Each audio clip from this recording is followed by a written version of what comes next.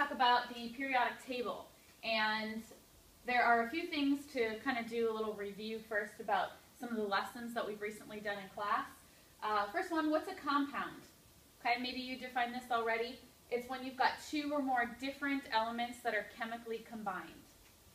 Why wouldn't it be okay to write the symbol for copper as capital C, capital U?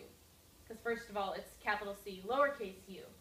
Well, if you're writing an element symbol, the rule is you always capitalize the first letter and lowercase the second letter if there is one.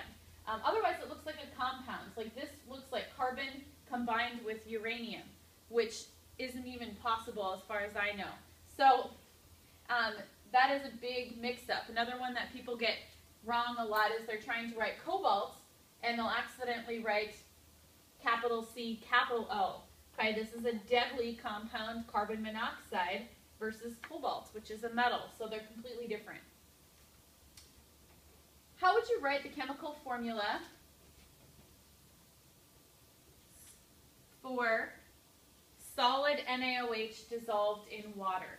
Okay, so we've learned this new term, aqueous, means that that is dissolved in water, so you would follow it with a little AQ symbol.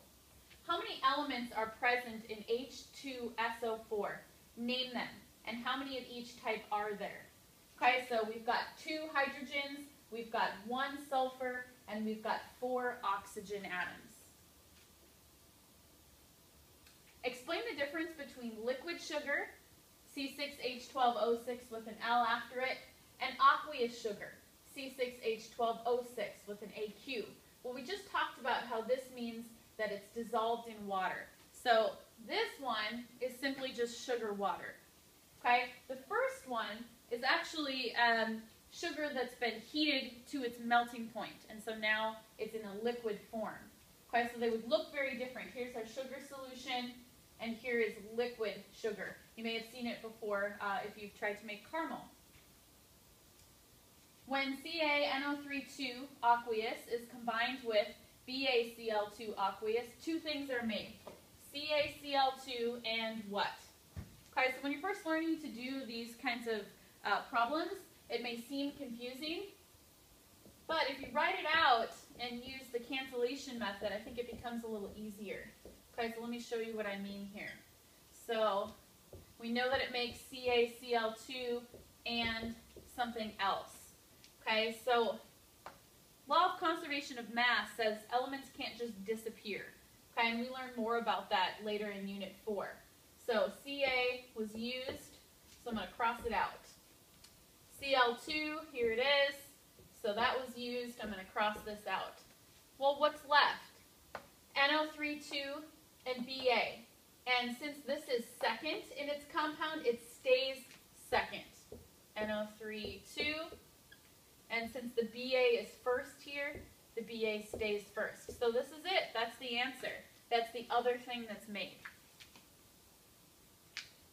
Okay? Just for fun, I've got some different periodic table pictures. This was a proposed picture of the periodic table. So instead of seeing the charts that we have in our room, imagine if you had seen it circular. So they kept the groups there. But somebody proposed that. Kind of cool. There's a bunch of silly ones you can find if you do some Googling. This is periodic table of the internet. In fact, Google is element number 2, G-O. Okay, so that's kind of silly. Somebody made the periodic table of elephants, which I have a poster in the room here. And each elephant is supposedly doing something related to that element. I like fluorine, for example, has a little elephant that's brushing its teeth. Chlorine, apparently the elephant is in the pool because pools have chlorine. There's a periodic table of Minecraft that somebody made. Somebody also made a periodic table of Xbox games. Somebody carved a pumpkin for every element and made the periodic table of pumpkins. This is the periodic table of cupcakes, which I can also say that I have made, and it took 7 hours for a retirement party. It was a lot of fun, but a lot of work. Somebody made a periodic table picnic table. Periodic table bedspread. You could have one of those in your dorm room when you go to college someday. Somebody loved it so much they got a tattoo. There's, of course, periodic table t-shirts. Here's Dwight wearing one. You can get all sorts of silly t-shirts that spell out things with the elements. You can even apparently get onesies. Somebody got their car wrapped in the periodic table. All right, so let's talk about it. There are around 118 elements. Okay, 1 through 92 occur naturally, and the rest are man-made.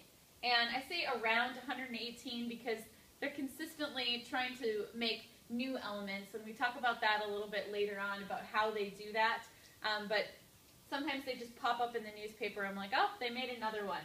And it takes a while for them to become officially named and things like that. Here's an example of one that was man-made. Einsteinium was discovered in the radioactive debris after there was a hydrogen bomb test that was done in the Pacific Ocean. So they honored Einstein. Its element, let's see, number 99ES, Einsteinium. Mendeleev is a name to know. In fact, if you were here in class, you heard the song about Mendeleev. He organized the very first periodic table, so he's kind of a big deal, and that was in 1869. So let's talk about the periodic table and its different parts. Okay, so first of all, let's talk about the metals. You'll notice that most of the periodic table is metals. Okay, so all of these are metals, all of these to the left of this staircase pretty much, and then all of these at the bottom here are metals. Okay, so what are metals anyways? Besides being located mostly on the left of the periodic table, they have interesting properties. They conduct heat, they conduct electricity, they're shiny, they're malleable, which means they can be pounded into different shapes. They're bendable a lot of the time, and that's in big contrast to the nonmetals. Nonmetals, which were mostly located on the right side of the periodic table, with the exception of hydrogen. Hydrogen's not a metal, even though it's in the upper left. Okay, hydrogen is often an exception and a special element. Those nonmetals do not conduct electricity or heat, and they have a lot of gases and brittle solids. For example, sulfur is a nonmetal. Okay, and then there are the metalloids. So they're highlighted in pink up here. The metalloids are just that in-between category. Okay, they have properties of both metals and nonmetals, so you couldn't really call them either. Okay, so they had to make their own special group. And they're located along this zigzag line, except for there's a couple exceptions. Aluminum and polonium are metals, even though they too border the zigzag line. Okay? So you'll often hear parts of the periodic table referred to as groups, and those are the vertical columns. So this is group 1A, this is group 2A, group 3A, 4A, 5A, 6A, group 7A, and group 8A. This is the transition metal group, sometimes called group B. And then at the bottom, we'll talk about the lanthanides and the actinides. Okay, so here's another picture showing all of the different groups. Sometimes they're labeled groups 1 through 18. Okay, but the labeling that we're going to use in class is the A system, the A and B system like I was referring to. Okay, and there's some famous groups on the periodic table. Okay, first of all, probably every chemistry student's favorite, the alkali metals. Those are in group 1A. So besides hydrogen, lithium, sodium, potassium, rubidium, cesium, and francium. They're shiny, soft solids. You can cut them with a knife. They're highly reactive with water, which is why they become a favorite. Okay, they're never found as free metals. They're always combined with other things, so you have to do some work to get them free. And there's a really good YouTube I recommend that you watch. It's the Brainiacs throwing these alkali metals into things like bathtubs and showing how explosive they are. Although I heard the video is a little bit exaggerated. But who knows? And we're going to do some of these demos in class with the first three, lithium, sodium, and potassium. Potassium ignites on fire immediately, so you can imagine why I don't do those as demos in the classroom. Next group we're going to talk about is the alkaline earth metals. Okay, so we just talked about the alkali metals, now we're in the second group over. Okay, the alkaline earth metals aren't as exciting as the alkali metals. But they're pretty cool. They've got some famous elements that you've probably heard of. You've heard of magnesium, calcium. You may not have heard of some of these other ones, beryllium, strontium, barium, and radium. These are shiny. They're a little bit harder and more dense than the alkali metals. They're still reactive with water, but not as much as the alkali metals. Okay, you're going to get to see calcium in water in class. Let's see. This is if you were in class, you had to make a prediction, would magnesium or calcium react more vigorously with water? So like I said, you get to see those. Okay, and the answer was calcium, because as you move down a group, things become more reactive. That is the trend on the left side of the periodic table. Okay, so then there's this group in the middle, okay, and that's why actually they're named the transition metals.